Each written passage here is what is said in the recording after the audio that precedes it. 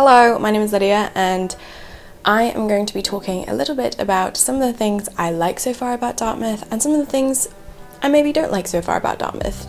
I've been here for about 5.5 weeks, I think. Maybe 6, I'm not sure, not good at math. There are some things that are really awesome already that I can see. I know that some people are going to be applying ED pretty soon, and even if not, if you're just interested, or you're going to be applying regular, or you're a junior in high school, or maybe you just stumbled upon this video because you were looking for something to watch. Hopefully I'll be able to give a little bit of advice. Maybe you'll take something from this, and maybe I'll look back at this 5 years later or after I've already graduated, and I'll be like, huh, my views on this have really changed. I don't know. I guess we'll see. So the first thing that kind of struck me as something that I really liked when I came here was the sense of tradition. That is not something that I thought that I would enjoy. It was kind of awesome to see how I was doing the same things that people were doing at the school like 50 years ago. And I'm not saying that the school hasn't changed in some of the most important ways. I mean, 50 years ago was the first class of women at Dartmouth, which I find kind of crazy. We've only had women around here for 50 years. What's pretty cool is that sometimes they would have people come in and talk to us. There were these 2 alums. They were explaining to us about their first year trips, and you know, one of them did a trip that I was on. Another thing is when we got matriculated, which is kind of like officially becoming a student at the school. I don't know. We were greeted by the class of 1976, the class like 50 years prior to us. And when they were matriculated, it was a class of 1926 that greeted them. So it's just some of these little things that I think are quite cool that you get to experience, and everybody who goes to Dartmouth experiences that. I thought that was nice. The second thing that I've really enjoyed so far is the fact that I can already see in the first 5 weeks that there are so many opportunities and experiences that I can enjoy just by being a Dartmouth student.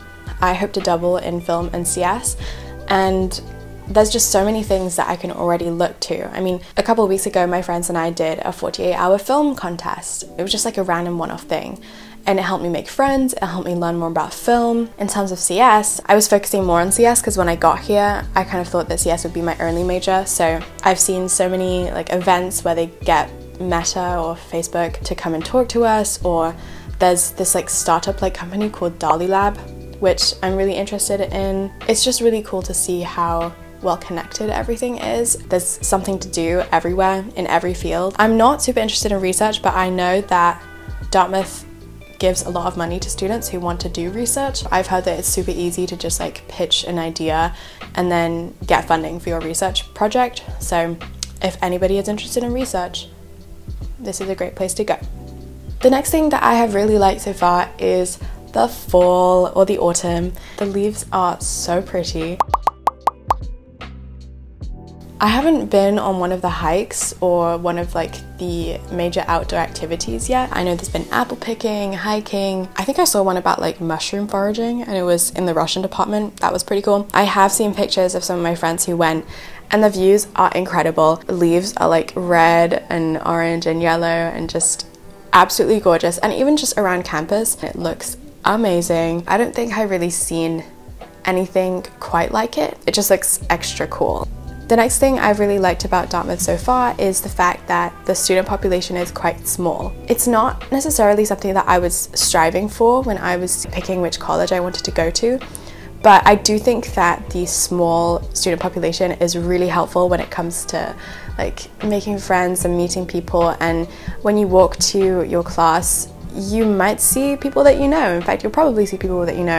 It just means that you kind of build these connections and communities faster, or at least I think so. I don't know, I haven't been to a huge college. Speaking of community, one of the really awesome things about Dartmouth also is that they value community a lot, like a lot. Like when we went on our first year trips, we did like so many silly dances, and there were so many songs about like community building and how Dartmouth is our home and how Dartmouth is our community. A lot of people did choose to come to the school because of that community, and I can understand why, because it really means that you feel like you have a family when you're here, and that's awesome. It's pretty early for me, so I do still miss my high school friends because I think I did have a great experience in high school, so it's a little difficult for me to adjust. At the same time, I can see how people might love it, and I'm sure in the future, in the next few months, and even by the end of my freshman year, I would have found some really awesome people. And I already have, but I'm kind of thinking about it like, a lot of people say that you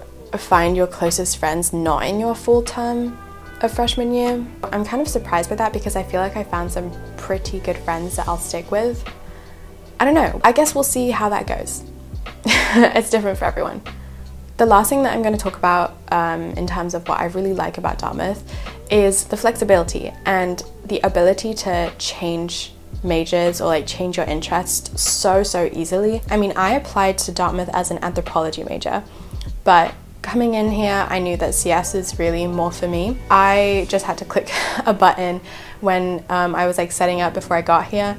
I was like, you know, is your intended major still anthropology? No, I want to change it to CS. And they were like, cool, that's fine. It was like a second of a process. I think it's because like Dartmouth College is one college and they don't have separate schools. It's not like it's like a different admission process to get into each school. To change from like something as different as anthropology into something as different, that was really bad wording, but something as different as CS, and to do it so easily was really cool. It really just depends on which classes you decide to take and then which classes you decide to fill for your major. I don't really know how it is at other schools, but I just know that if there's, for example, a College of Arts and Sciences or an engineering college, then it might be more difficult to switch between the two. I don't feel like I have that kind of restriction at Dartmouth. If I decided I wanted to do neuroscience or suddenly wanted to go pre-med or decided I had a passion for literature, then I can just take those classes next term and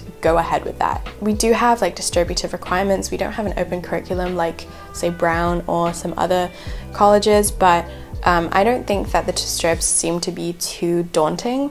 It seems to be quite a good balance of stuff that you can overlap with your major requirements. Also, it is nice to take some more interesting classes and have a few more different perspectives on life rather than just be taking STEM courses or just be taking humanities. And even if you do hate humanities, there are quite a lot of courses that are like more STEM oriented but also humanities at the same time.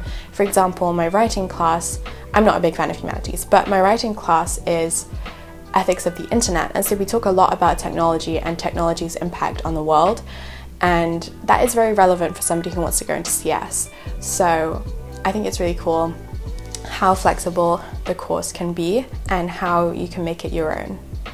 3 things that I don't really like about Dartmouth so far. The first thing that I'm quite passionate about not liking is the fact that clubs are really hard to get into. I tried out for so many things and I got rejected from pretty much all of them. There's like a ton of stuff that you can do on campus and a ton of things that you can try out for. The problem is like getting into those clubs. I tried for like a cappella, I tried for the musical, I tried for I didn't try for dance because I was kind of like beaten down. I didn't want to get rejected again. And also there is an open dance group. That's a good thing. There's a dance group that you don't have to audition for. But a lot of the things you do have to audition for, and it was actually quite difficult to find stuff that would actually accept me, which was a little bit annoying because you feel like if you want to try something new outside of academics, you want to explore something and they kind of expect you to be good at it already. Outside of that, there are plenty of societies that you can join too, which is nice. I guess I'll try out next term or next year and see how that goes. The second thing that I don't really like, and I think a lot of people share this sentiment at this point in the term, is that Dartmouth is super remote. Most people who come here are from Boston, New York, or like California somewhere, whether it be San Francisco or LA. All those areas are like big city areas, and I don't know if they decided to come here because they wanted to get away from it, but I know that a lot of people do miss having a bustling city nearby. I definitely do. I'm really excited to go home for Thanksgiving and finally see buildings that are higher than 4 stories tall. My friends and I went to Boston a few weeks ago over the weekend, and that was really cool, but it's not something that you can do super regularly because it's expensive to get there. The only way to get out of Hanover really is through the Dartmouth coach. They have a route to take you to Boston and to New York, but you do have to pay for it. It's not free, so it can be a little pricey if you want to go there regularly, and beyond that, it's just a hassle. It takes 2 hours to get to Boston, 2 hours to get back, and then New York is like 4.5 hours on the coach. But, you know, this is kind of what we signed up for. I'm kind of waiting for the Stockholm Syndrome to settle in so that I can get used to being so far from civilization. There's really only like one street which is outside of the campus. There is plenty to do on campus. You just gotta be pretty outdoorsy, and if you're not outdoorsy, you gotta make some good friends, and then you guys can just hang out. But yeah, it's a little bit tricky in that sense. Just be aware that when you're coming here, most of the interesting things to do, while there are some things on campus, like there's some really cool stuff. Like last week I went roller skating with my friends because they set up a roller skating rink in the student center. But besides like some of the things that happen on campus that could get old potentially, a major part of the Dartmouth experience is going on these outdoor trips organized by the Dartmouth Outing Club. Be aware of that if you want to come here. Okay, so that is all the things that I have to say about Dartmouth so far. I don't know if these views are going to change. If they do, I'll let you know. That is it for now. I really have to do my assignment for class, which starts in less than an hour.